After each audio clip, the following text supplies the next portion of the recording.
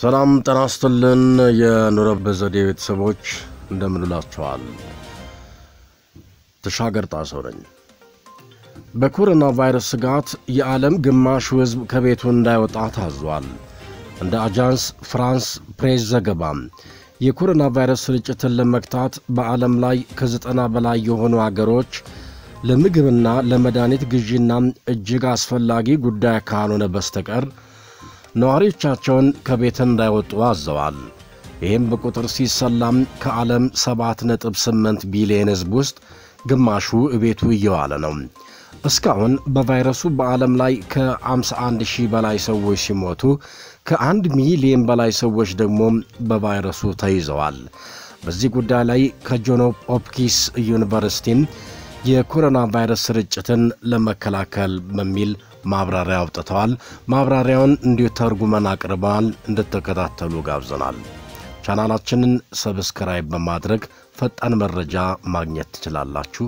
የደውል ምልክቷንም ይጫኑ ቫይረሱም ህይወት ያለው ነገር ሳይሆን በስብ ወይንም ፋት የተሸፈነ የፕሮቲን ሞለኪውል ዘረመል ነው ቫይረሱ በአይን አፍንጫና ቀዳዳዎች ባሉ ፈሳሾች አማካኝነት ወደ ሰውነታችን ከገባ በኋላ ራሱን በመቀየር በአደገኛ ደረጃ ይራባል ይላሉ ጆንሆፒክንስ ዩኒቨርስቲ አጥኚዎች ቫይረሱ ህይወት የሌለው ጉዝ የፕሮቲን ሞለኪውል በመሆኑ በራሱ በስብሶና ተበታትኖ የሚጠፋ እንጂ የሚሞት ነገር አይደለም በስብሶና ተበታትኖ የሚጠፋበት ጊዜ ርዝመት እንደሚያርፍበት ቁስ አይነት የሙቀትና የእርጥበት መጠን ይወሰናል ማንኛውም የሳሙና አረፋ ወይም ተመሳሳይ የንጽህና መጠበቂያ ቫይረሱ የተጠቀለለበትን ስስ የስፋት መሸፈኛ በመሰባበርና በማቅለጥ ቫይረሱ በራሱ ተበታትኖ እንዲጠፋ ያደርገዋል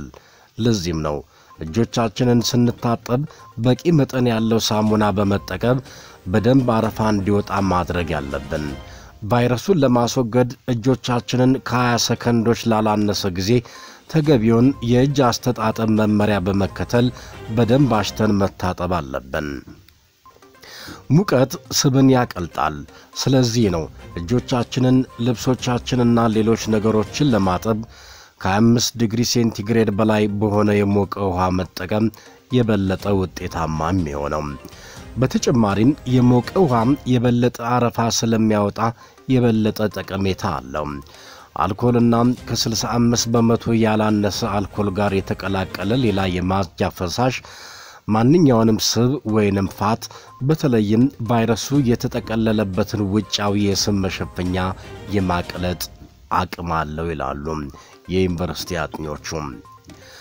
አንድ እጅ በረኪና 5 እጅ ውሃ ቅልቅል ፕሮቲኑን በቀጥታ እንዲቀልጥና ቫይረሱ እንዲበታተን ያደርጋል ጸረ ባክቴሪያ መድኃኒቶችና ኬሚካሎች ቫይረሱን በመከላከል ረገድ ምንም ጥቅም የላቸውም ቫይረሱ እንደ ባክቴሪያ ህይወት ያለው ነገር ባለመሆኑና ህይወት የሌለው ነገር ስለማይሞት ጸረ ባክቴሪያ መድኃኒቶችንና ኬሚካሎች ቫይረሱን ለመከላከል አይጠቅሙም የተጠቀምንባቸውንም ሆነ ያልተጠቀምንባቸውን ልብሶች አንሶላዎችና ሌሎች አልባሳት ከማራገፍ ፈጽሞ እንቆጠብ ባክቴሪያው በልብስ ጨርቃ ጨርቅ ላይ ለ3 ሰዓታት በመዳብ በተፈጥሮ ጸረ ተዋሲያን በመሆኑና በእንጨት ላይ በተፈጥሮ እርጥበት ይወጣለትና የማይላጥ በመሆኑ ለ4 ሰዓታት በካርቶን ላይ ለ24 ሰዓታት በብረት ላይ ለ42 ሰዓታት እንዲሁም በፕላስቲክ ላይ ለ72 ሰዓታት የመቆየት አቅም አለው ከነዚህ ጊዜያት በኋላ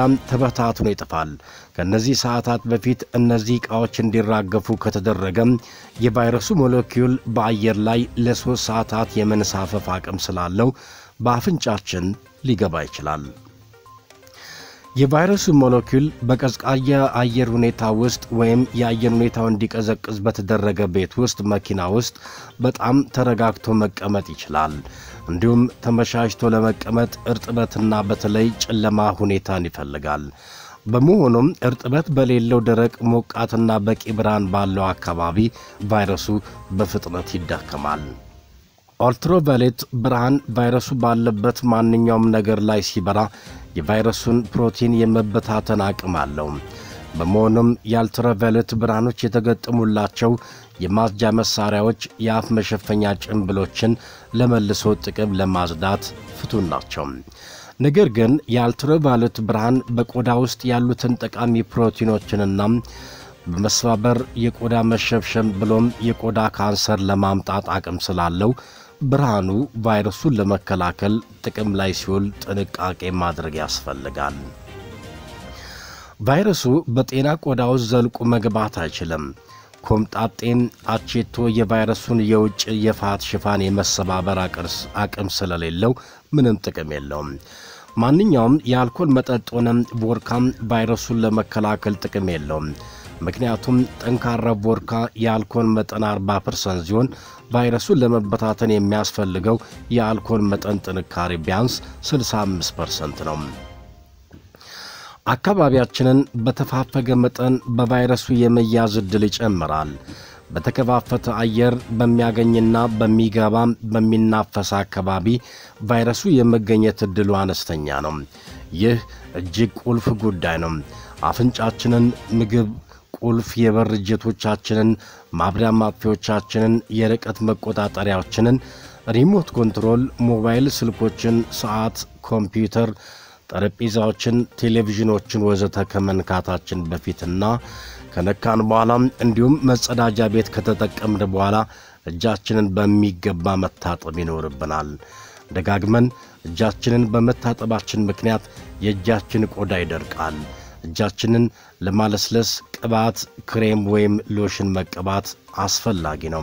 ቅባት መቀባቱ የእጃችንን ቆዳ ከማለስለሱ በተጨማሪም የቫይረሱ ሞለኪውሎች በእጃችን ጥቃቅን ቀዳዳዎች ውስጥ እንዳይደበቁ ይረዳናል። ወፍራም ቅባት ወይም ክሬም እጅ መቀባት የበለጠ ጥቅም አለው። በተጨማሪም የእጃችንን ጥፍሮች በማሳጠር ቫይረሱ በጥፍሮቻችን ውስጥ ተደብቀው እንዳይቀሩ ማድረግ ይኖርብናል ይላሉ የዩኒቨርስቲ ተመራማሪዎቹም።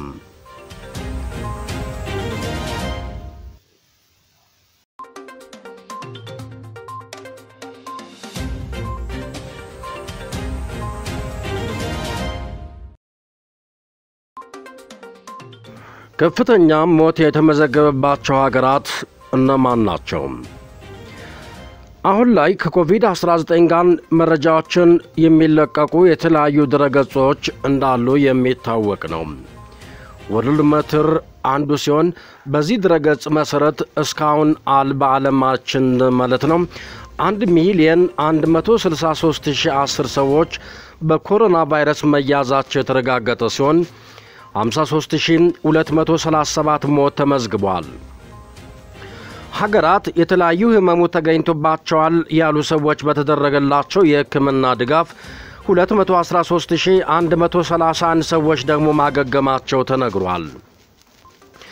እስካሁን ከፍተኛ የሞት ቁጥር የተመዘገበባት ሀገር ጣሊያን ስትሆን ጣሊያን 13,915፣ ስፔን 10,348፣ አሜሪካ 6,095፣ ፈረንሳይ 5,387፣ ቻይና 3,322፣ ኢራን 3,160፣ እንግሊዝ 2,921 ከፍተኛ ቁጥር የያዙ ሲሆን በአንጻሩ አፍሪካ ሀገር ላይ ደግሞ አልጄሪያ 86፣ ግብጽ 58፣ ሞሮኮ 44፣ ቱኒዚያ 14፣ ቡርኪና ፋሶ 16፣ ዲሞክራቲክ ሪፐብሊክ ኦፍ ኮንጎ 13 ተመዝግቧል።